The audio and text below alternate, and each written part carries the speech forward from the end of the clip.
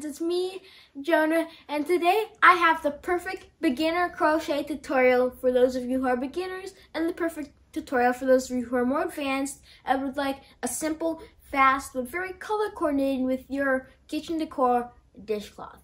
So this is the Lily Sugar and Cream vertical stripe crochet dishcloth, and it's pretty simple to see why that is the title of this pattern. It is just a classic single crochet with chain background, and you work slip stitch overlay over it to give those 5 beautiful columns for a color of pop on just a solid neutral or really whatever you'd like base. And I made a set in 3 coordinating colors that I think are perfect for spring: a light pink, a light blue, and a soft yellow. And for this pattern, you can use any yarn you'd like, even though I do recommend you use cotton. For example, Lily Sugar and Cream works great. It comes in so many colors, including regulars, ombre, striped, holiday colors, all these different big balls, small balls. They have like scrub balls, there's like scrubby yarn in it. They have cones. They have cones just like right here. So that way you can make a lot of the solid bases, like you can make a ton of them in, let's say, white, and then just get smaller balls to add pops of color. And then another thing you can do is use these smaller balls to make the actual dishcloth, the white part, and then use these tiny little balls to make the color overlay, because these are small. They're meant for amigurumi, but they come in mercerized cotton, so they're really strong and have a lot of luster to them. So I think these are perfect for adding my own slip stitching, but you can choose whatever you'd like. And you'll also need a crochet hook. Since you're a beginner, you don't have to be exact right now. Just go for anything from a 5 to a 5.5 millimeter crochet hook. This is my Frills Odyssey. For those of you who are more advanced crocheters, you will love these. Not the best to start off with a beginner though. And then of course you'll need a pair of scissors, which is a given when you're crocheting. And the free written pattern, which is from yarnspirations.com. And now make sure I put a link below to the free written pattern and Lily Sugar and Cream yarn. And today I'm going to take you through step by step how to make this dishcloth. Very slowly for those of you who are beginners, and then I'll speed up for those of you who are more advanced crocheters. But one more tip before we hop in is that if you're a beginner crocheter and I'm still going too fast for you, because I love to crochet fast, it's hard for me to go slow, that if I'm going too fast, there's a gear icon, or depending on if you're on a mobile device or a laptop or computer or whatever you're on, there's either a gear, so you can click on that and then change the playback speed to slower or faster, or if you're on a different device, you can go up to the 3 dots and then click the playback speed and then change it to 1.25 times as fast or whatever you'd like. So you can slow it down or speed it up no matter what device you're doing, and that'll be in the top right corner. So let's get started making our vertical stripe crochet dishcloth with Lily Sugar and Cream yarn, or whatever yarn you'd like. So here's the pattern that I printed off. It's the Lily Sugar and Cream vertical stripes dishcloth, and it is a super simple pattern, as you see right here. It's easy level, but I think of it even more towards the beginner level, the beginner side of easy. So super easy. And you'll see all the materials are listed over here with the yarn, the amounts you'll need, the gauge, which is not important for a dishcloth in this case. Just use a 5 millimeter hook or a 5.5, does not matter. So now we're going to start. And we start reading the pattern from right here with our chain 28 with our main color, which in this case is white or crew or cream or whatever you'd like. It could be anything, but in this case it's cream, crew, white, or a solid neutral color. And then you start to follow the pattern for round 1, 2, and then 2 repeats until you've worked 8.25 inches. And then you start to work these overlapping lines, which are very simple. It's even easier than the single crochet. So let's get started. I'm going to take my yarn out here.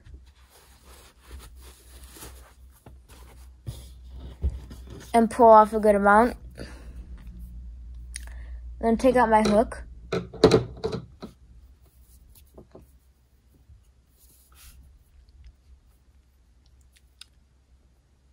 And I'm now going to chain 28. And I still my pattern here at all times so that I can reference it. So for a chain, you yarn over and pull through. Yarn over and pull through. 2. 3, 4, 5, 6, 7, 8, 9, 10, 11, 12, 13, 14, 15, 16, 17, 18, 19, 20, 21, 22, 23, 24, 25, 26, 27, 28. And now you've worked 28 chains. You can see how it's just this long thing of interlocking V's. And then you're going to go and count back one V to the second one. Insert your hook in that V. Pull up a loop. Yarn over. Pull through 2. That's a single crochet. You're going to work 2 more. Insert into the next top of the V. Pull up a loop. Yarn over. And pull through 2. Insert into the next stitch. Pull up a loop. Yarn over. Pull through 2. And you work 3 single crochets. You can kind of see these little stitches here. You can count the tops, these arrows on top, like you had for the bottom. Or you can count the posts. 1, 2, 3. 1, 2, 3. Whatever you'd like. Next, you're going to chain 1. And then you're going to skip one of these V's or chains here at the bottom. And make 4 single crochets into the next one. 1, 2, 3, 4. You're going to chain 1, skip a chain, and work 4 more single crochets over the next 4 stitches. 1, 2, 3, 4, chain 1, work a single crochet over the next 4 stitches,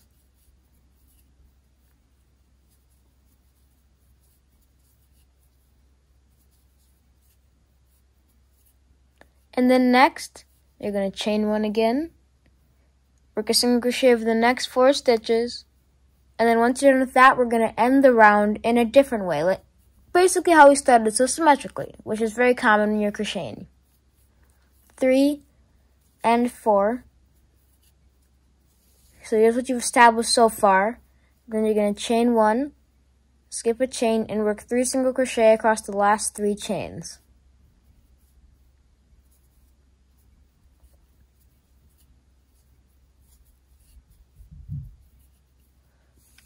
So this is what I have. You have 3 chains, 3 single crochets a chain, and then groups of 4 single crochets separated by chains, and you finish it with 3 on this side. So now it is time to move on to row 2. So you're just going to turn your work like a page in a book.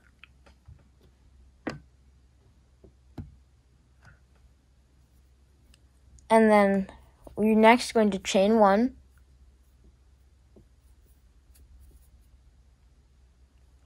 And then you're going to insert under the top V of this single crochet right here. You kind of turn it down to the V so you can see 1 post, 2 post. Go underneath both of them. Pull up a loop. Yarn over. Pull through 2. Go to the next V. You can turn it. Go underneath it. Pull up a loop. Yarn over. Pull through 2. Go into your next single crochet, work a single crochet, and you're going to chain 1 and work 4 single crochets across the next 4 single crochets, skipping this chain 1 right here.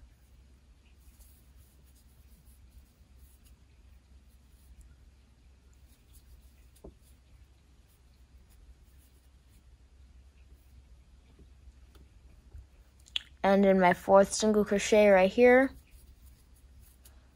And then next I'm going to chain 1 and work 4 single crochets across the next 4 stitches after skipping that chain 1.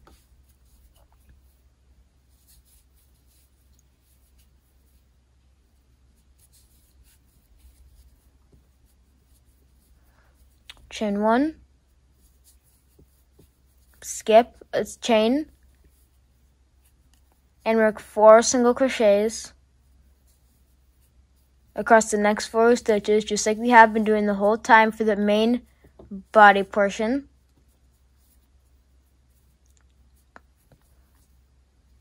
And then work your last single crochet of this group. Chain 1,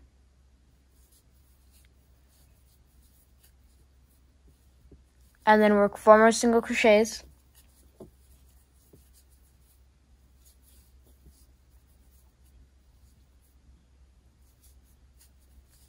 Four, chain 1, and work 3 single crochets in the last 3 stitches.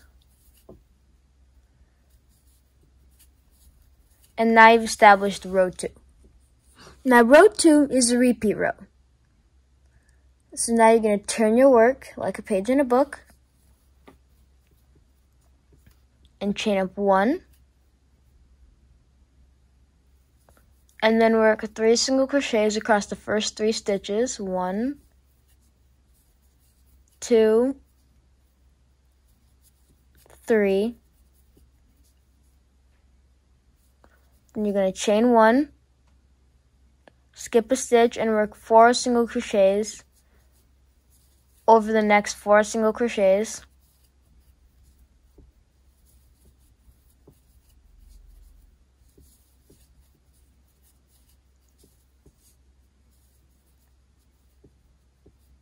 Chain 1, skip, and work 4 single crochets. 2,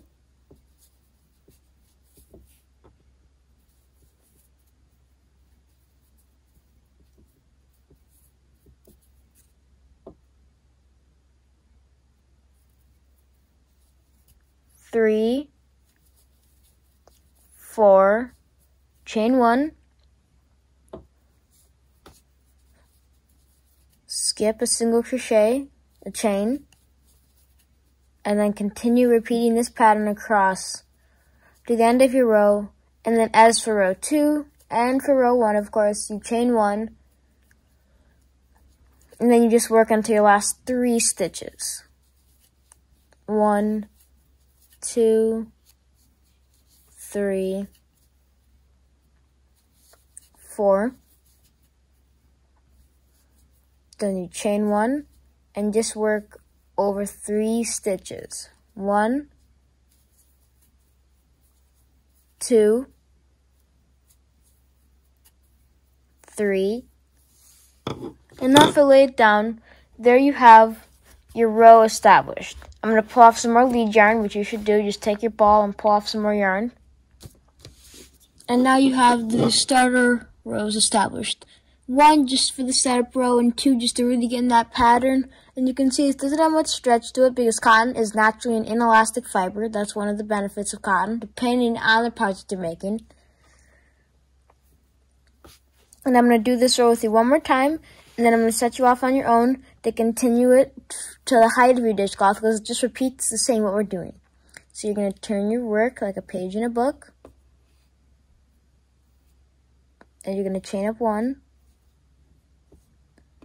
and then work a single crochet into the next 3 stitches.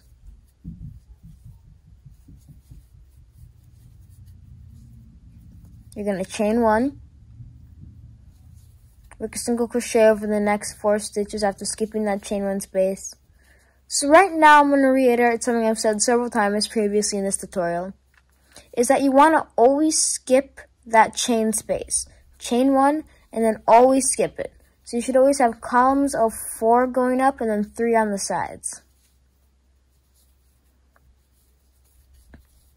And now you've already established the width of your work, so your work won't get any wider, it'll just get longer now, because you're just adding onto it and building onto it in a way, by building the yarn up using your crochet hook and a series of loops and stitches.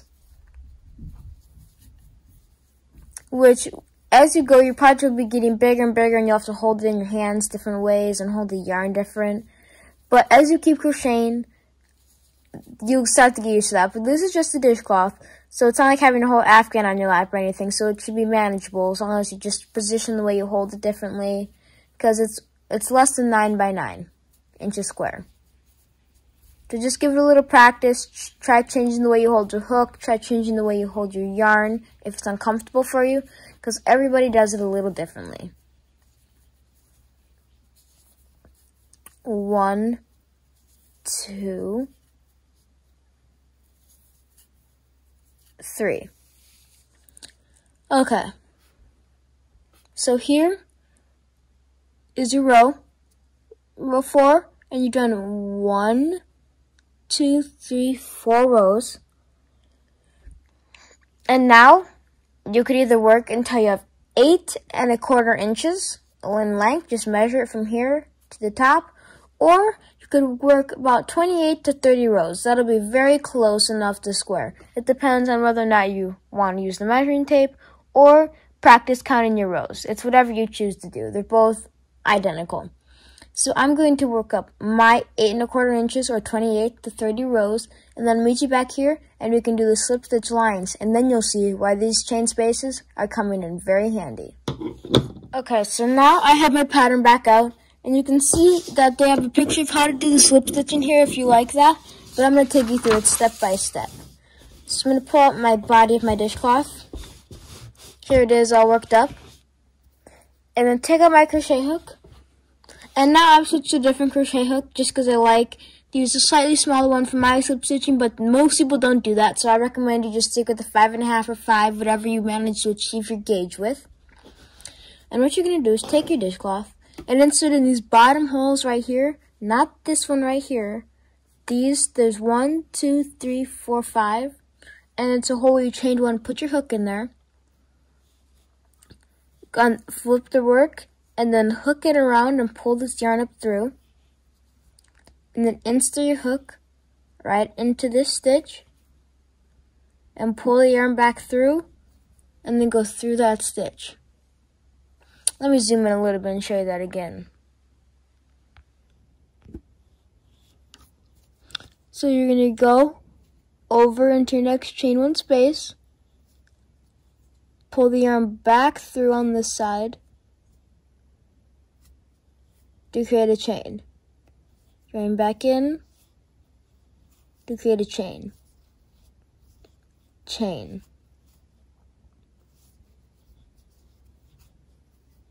And I'm going to work 8 more. 1,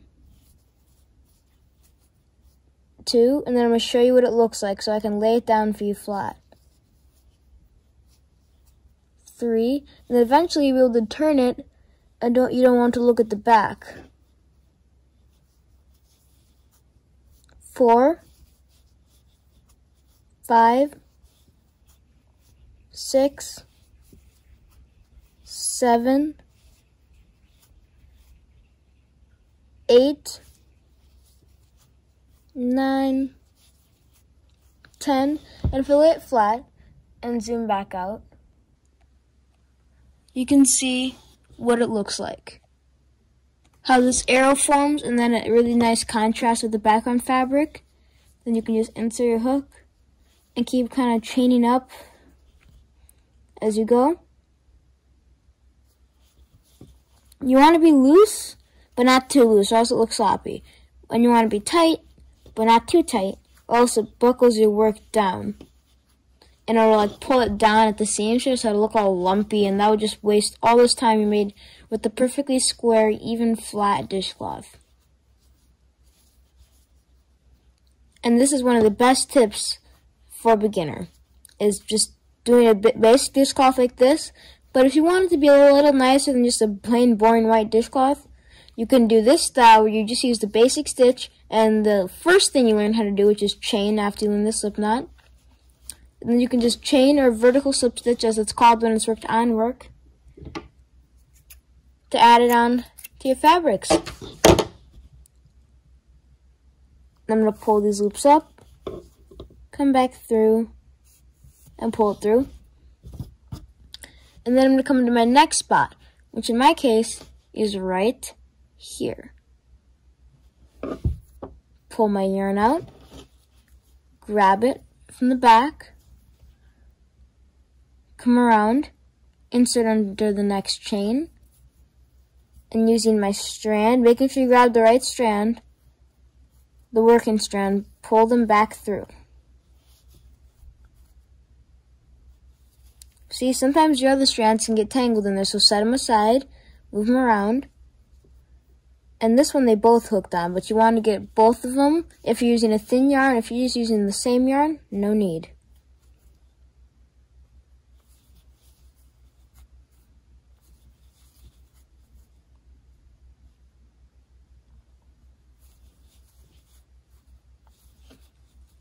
You're just going to keep repeating this, chaining up your work. It's so repetitive. This is one of those many benefits you will discover as you go through your journey of crocheting, since this is the perfect project for a beginner, or a very relaxing and very repetitive project for a more advanced crocheter.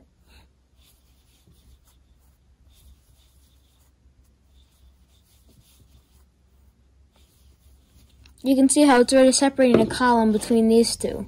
Notably, with the style and the color change and all the different aspects of it being different from each other, and they make the prettiest sets, because you can do it all one base, like I made all mine in white, and then you can do all of them in cream, and then change the different colors. You could do it in rainbow sets. You can really do whatever you'd like with this kind of project. And there you go. You just have to keep doing this 5 more times. And then just do it again here, here, and here. And you're finished with your dishcloth. That is it. That is how simple it is. There may be some mistakes for you as you go along, but I know you'll get the hang of it. I hope you really enjoyed making your very own Lily Sugar and Cream vertical striped dishcloth, and after you give it a try and get to about here in the first 2 rows, if you're a beginner, you'll get the hang of it. It's very simple, and just keep persisting, just keep trying, and you'll get it eventually. And I would love to know what colors you're doing for your background, which mine is white, and all the different fun colors you're putting in for the overlay, like all these different vibrant colors or more of a toned down neutral palette. Just let me know in the comments below so that I can have some inspiration from you, my crochet friends, for future dishcloths I plan to make. And I'll also make sure that I put a link below to my website where you can find my crochet shirts, like this one, for example. That says Crochet Away with a Ball of Yarn. My 2 books, 1 autobiography and 1 pattern book. A set of kits. That's another great way to have kids learning how to crochet, because that's everything they need to make a hat or a cute little stuffed cat. So they're perfect for kids to start crocheting. And I also have a set of DVDs, t-shirts, baskets that are handmade, all sorts of handmade items if you're lucky to get there fast enough. But you'll have to check it out to see everything on my website, jonahhands.com. Please make sure to like, comment, and subscribe to my channel, Jonah's Hands, for more crochet tutorials, show and tells of projects I've made, updates, and showing you my afghans that I made. All different things encompassing yarn and crocheting. Crochet away, friends.